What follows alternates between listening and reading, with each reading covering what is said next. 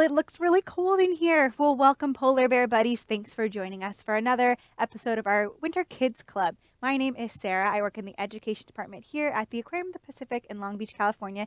And today we're going to talk about this habitat. Do you recognize it? Does it look familiar?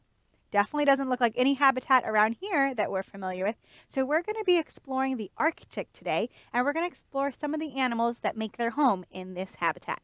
Now, we'd love to hear from you today, and we have a couple ways for you to reach out. So if you have any questions about this habitat or any of the animals we're talking about, you can text us at this number. It's 562-286-1838. So you can ask questions, you can share your observations using this text line. Now, this is for if you're watching live, which means it's about 12:05 on January 6th. You can text us. And I have James sitting at our computer, and he's going to take all your questions and observations and send them in to me. But if you're watching this program and we're no longer live, so it's not quite that time, we still want to hear from you. We want to be able to answer any of your questions. We just ask that you email us, and that email address is just below the phone number. It's live@lbaop.org. All right, explorers, are you ready to get started? So, as I mentioned, I'm not alone here in the studio. I have James who's taking your questions, and Cynthia is going to control what you see behind me.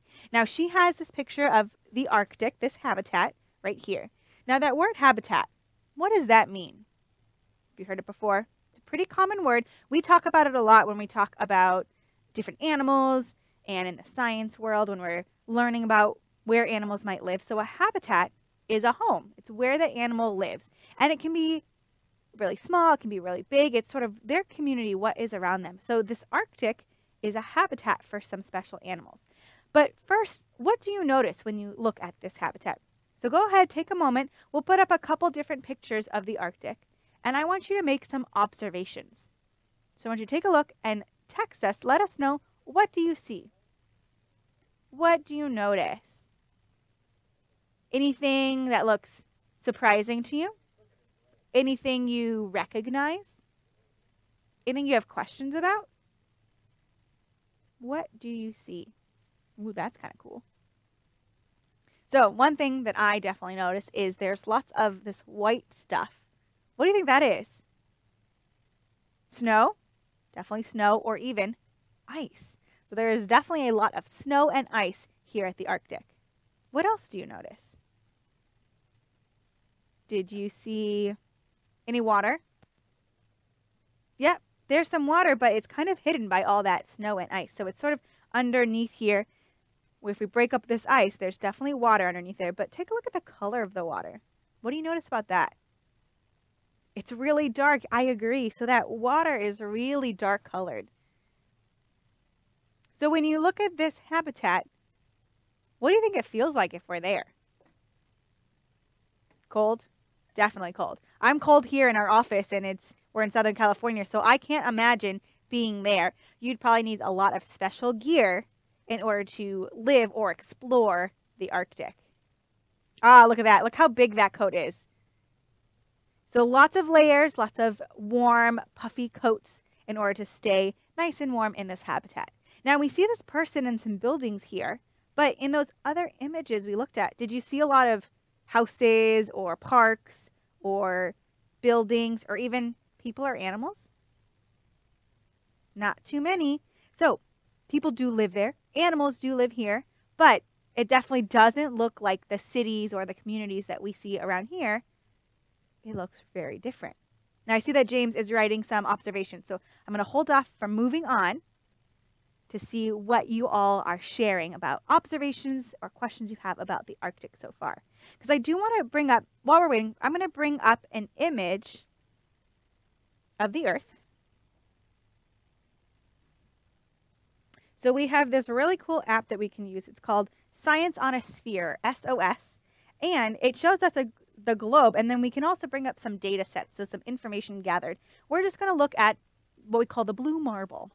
So here is the United States, right? We're over here in California. But I want to show you where the Arctic is, because there's two areas on our globe that can be really, really cold and look like we were just looking at. We have the Antarctic, which is going to be down here, all the way at the bottom, but we are going to be talking about the Arctic.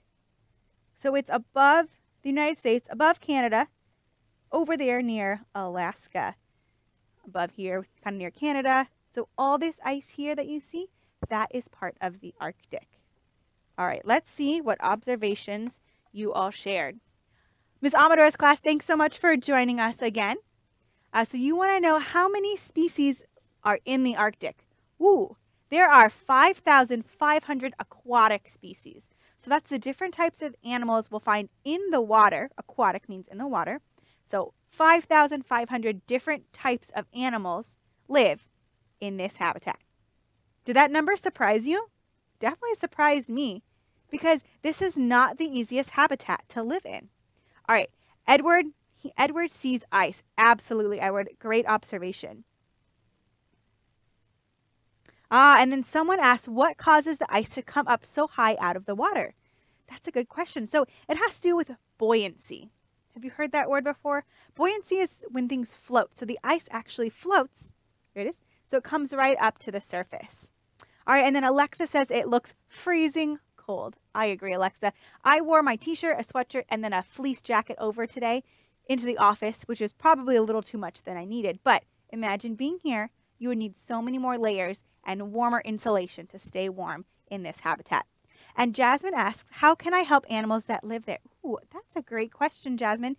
You know, one way to help animals who live there is just learning about them, because we may not know too much about the animals who live here. I had to prepare for this class, and I was thinking, I don't know that much about some of these animals we're going to talk about, and so I was doing some research. So by tuning in today and learning about these animals, that's the first step in helping these animals, because you'll know more about them. So are we ready to take a look at some of the animals who live in this habitat?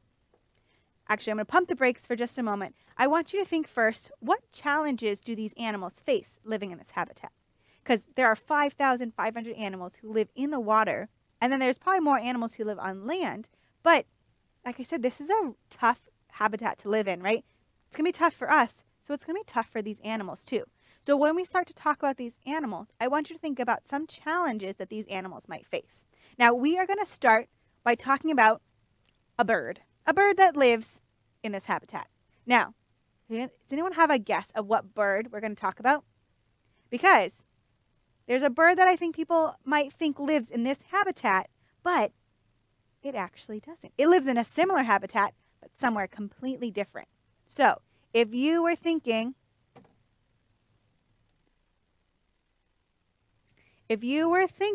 penguins, that's a great guess, because there are some penguins who do live on sea ice like this, but penguins live in the Antarctic. So they live at the bottom of our globe, and up at the Arctic at the top, we have a different type of bird. We find puffins. So let's see a picture of a puffin. Look at that. That's a pretty cool picture. That's a puffin in flight. So puffins are what we call seabirds. So they're really good flyers, but they're also really good swimmers.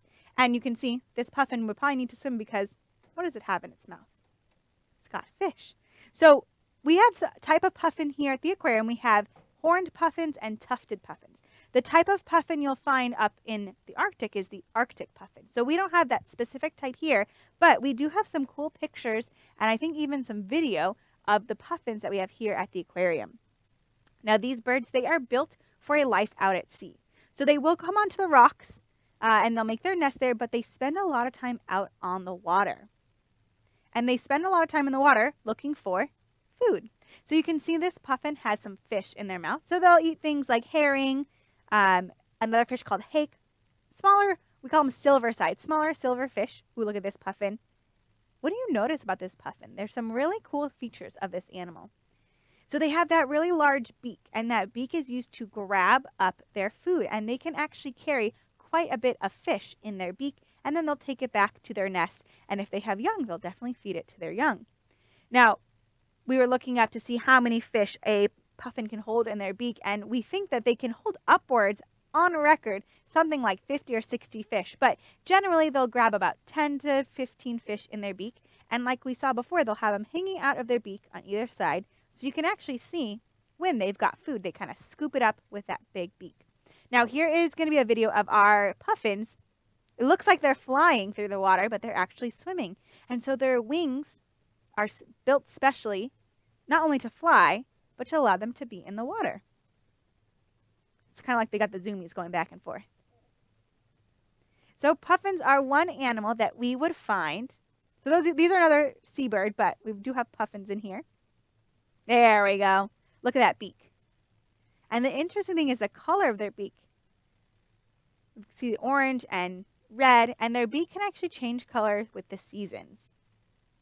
So these puffins, they are a type of bird we'll find in the Arctic. Now, one thing thinking about this bird who lives in the Arctic, there's going to need to be something special about their feathers. So their feathers are what cover their body. That is what they use to help keep them warm. So their feathers are going to need to be very thick and downy, really soft and fluffy in order to keep them warm in those colder temperatures. So we've got one animal that we find in the Arctic, one of all those animals we said that there are, that 5,500 species. We've got our puffins. So let's move on to another animal. Now, this animal, we do have a question that came in about it. So Lindy wanted to know, are polar bears really all white except for their nose? So let's talk about polar bears. Now look at this. Looking at this picture, it would seem that Lindy is correct, right? What color do you see in this image? We see the snow or ice. We see the polar bear. Looks like they have black nose, maybe their jaw, their eyes, and the rest of their body is covered in white fur. Now, just looking at it, definitely looks white, but I'm going to tell you something special about polar bears that's kind of shocking and hard to imagine. Polar bears, their skin is actually all black, similar to their nose. And the fur on their body is actually clear. But with the way the light reflects on their body, it makes them look white. Kind of weird, right? So underneath all that fur, if we were to move the fur away, or if for some reason you shaved a polar bear, it would look black underneath, and those hairs or that fur is going to be clear. But as I said, because the way the light reflects, it makes them look the color that they are. Now, thinking about them looking all white, why do you think a polar bear looks all white? That's an interesting question. So go ahead and remember, you can text us in. Why do you think the polar bear, their body looks all white? Is that helpful? Is it just a random color that their body is? Or is there a specific reason that polar bears are this color? I'm going to let you think about that question and send in your answers while we talk a little bit more about these animals. So polar bears are a marine mammal. Now, if you tuned in earlier today, we talked about whales, we talked about elephant seals, we talked about all other types of marine mammals. Here's a good shot of a polar bear. We spent a lot of time talking about marine mammals today, and we covered a couple things, the characteristics that make a mammal.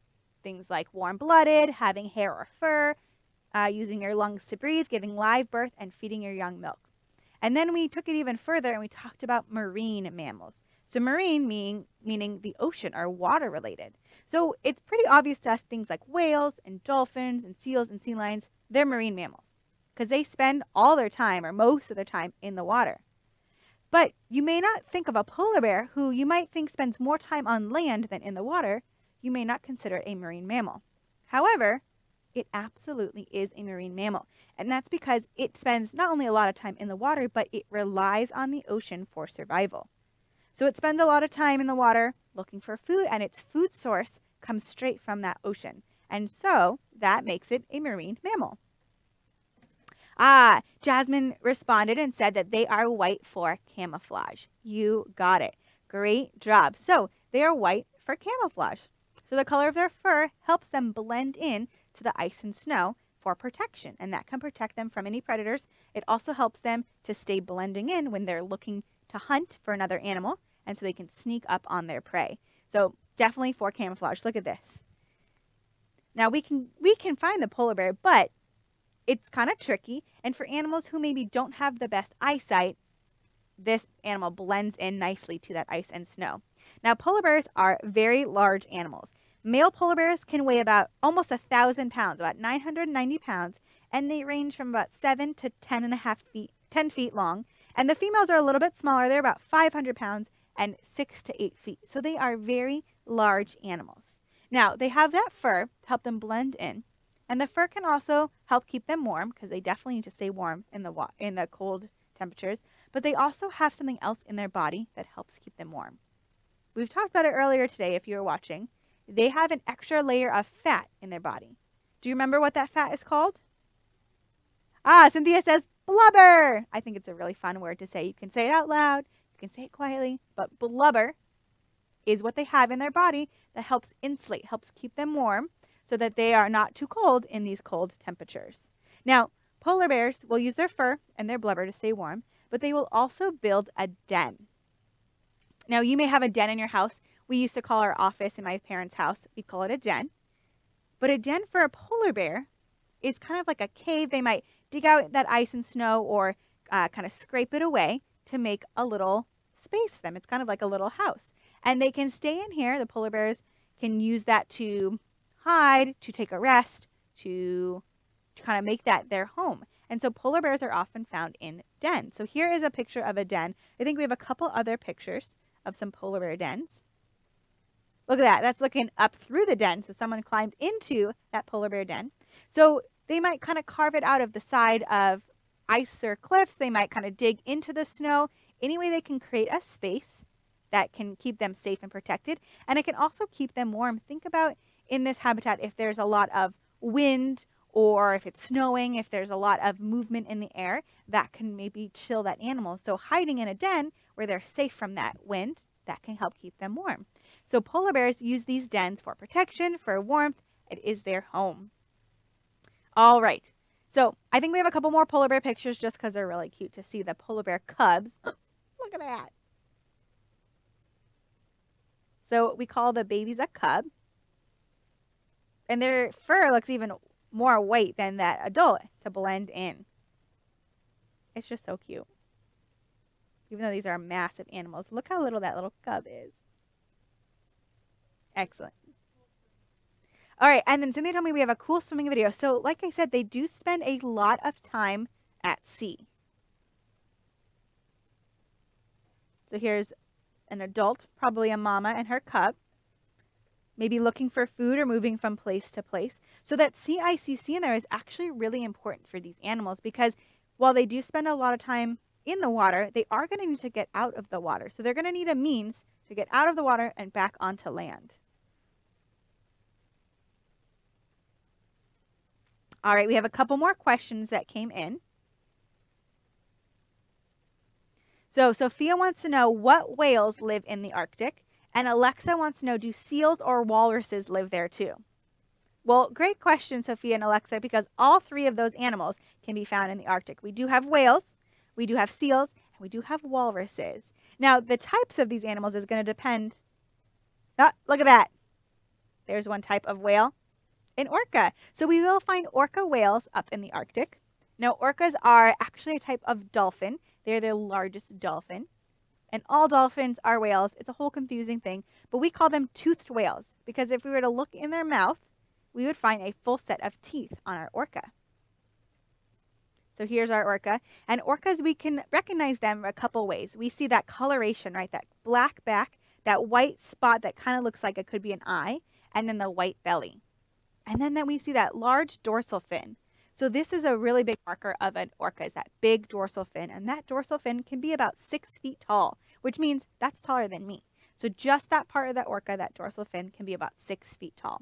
And that fin is really important. It helps keep this animal balanced as they're swimming. So we see dorsal fins on whales, on dolphins, on fish, on sharks. And the larger the dorsal fin, that gives us a clue that that animal is going to be able to swim a lot faster. So orcas are strong and powerful and fast swimmers, and we know that because of their dorsal fin. Look at that dorsal fin. Kind of interesting too, we can use that dorsal fin as one way to identify individual orca whales, because if you notice between this one and that video we were watching, the specific shape of that dorsal fin is a little bit different, and sometimes the color pattern's a little different as well.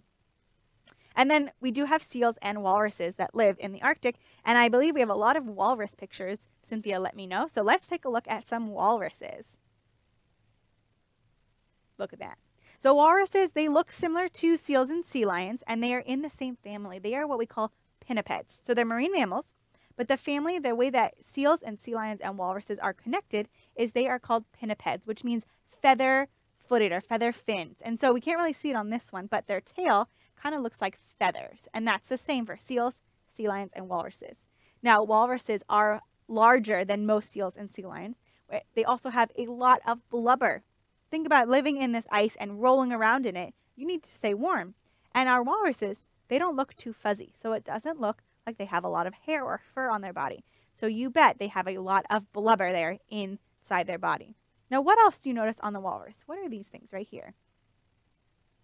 Have you seen them before?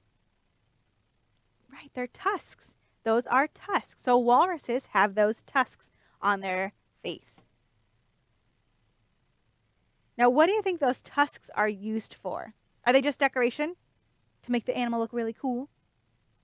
Let's think about that for a moment. How could those tusks be used, or how are they helpful for the walrus?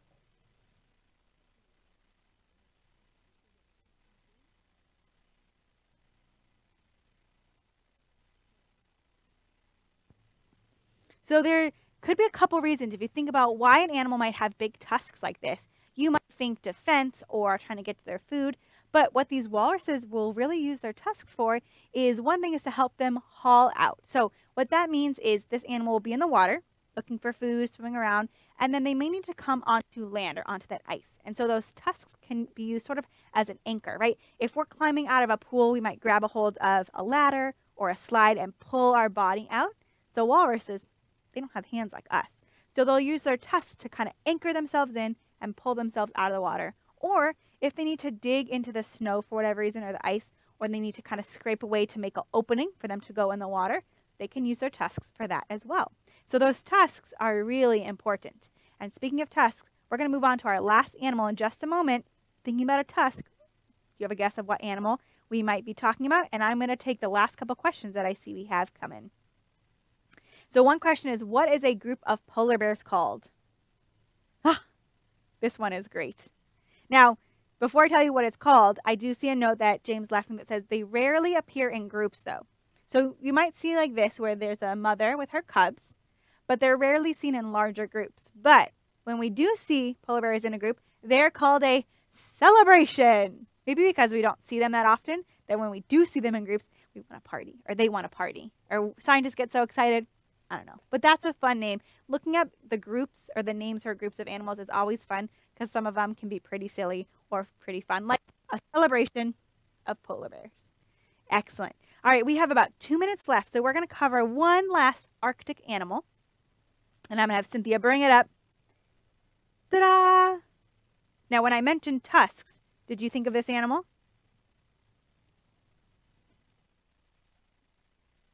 Do you recognize this animal? Now, it kind of looks like a couple different things here. We've got a tusk, kind of like a walrus. The body, maybe like a seal or a sea lion, maybe like a whale or a dolphin. Do you know what this is? Sometimes people call them the unicorns of the sea, but they're actually a narwhal. Have you heard about a narwhal before? So narwhals, they are another marine mammal we find in the Arctic. Here we go. Look at this. A pod of narwhals. And one thing you'll notice, or how they get that nickname, the unicorn of the sea, is that giant tusk, or it's actually a tooth that grows straight out the front of their head. Can you imagine if only one of your teeth just kept growing and growing and growing and growing and growing? Might be pretty uncomfortable for us, but that's what this is. Now, pretty cool. I actually have a narwhal tusk to show you. Now, it doesn't quite fit all the way into our screen. Maybe if I back up a little bit. So it's pretty long. Here we go. There we go. Finally got the whole thing. This is what a narwhal tusk looks like. Now, I am about 5'2". So this narwhal tusk is the same height as me. So their tusks can be really, really long. Now, both males and females can have this tusk, although it's much more common to see in male narwhals and less common to see in females, although it has been seen. Now, why do you think a narwhal has a tusk like this, or a tooth that grows really long? It's definitely a couple of reasons that would come to my mind as ideas, right? We might think it might be defense to protect them, or if it's more often seen in males than females, maybe it's a display to attract a female. But this tooth actually has a lot of nerve endings in it. It has something like 10 million nerve endings in it. So it's actually used as a sensory organ. So it can sense and help explore around the habitat, or around the area where that narwhal is. So that means it can maybe feel the movement of other animals, or it can feel for other predators or prey or other narwhals. So it's a sensory organ to help it explore its surroundings. Pretty neat, right? Who would have thought that this animal has a giant tooth coming out of its face that helps it explore its habitat? Now, we just barely touched the surface of all the aquatic or marine animals that we could find in the Arctic, but we are out of time. So I hope you enjoyed learning about a couple of those animals, and maybe it piqued your interest to do a little bit more research and learn more about them. Now, we do have an activity that goes along with this program, as with all of our Winter Kids Club programs, and it's to build a polar bear den. So think about that kind of ice cave that these polar bears built as a way to protect themselves from the elements, from the weather, as a place to take a rest. And you can try and build your own polar bear den in your home. So you'll find all those instructions on our website in our Winter Kids Club. All right, everyone, thanks for joining us. We have done with programming for today, but we have more Winter Kids Club coming up tomorrow. See you then.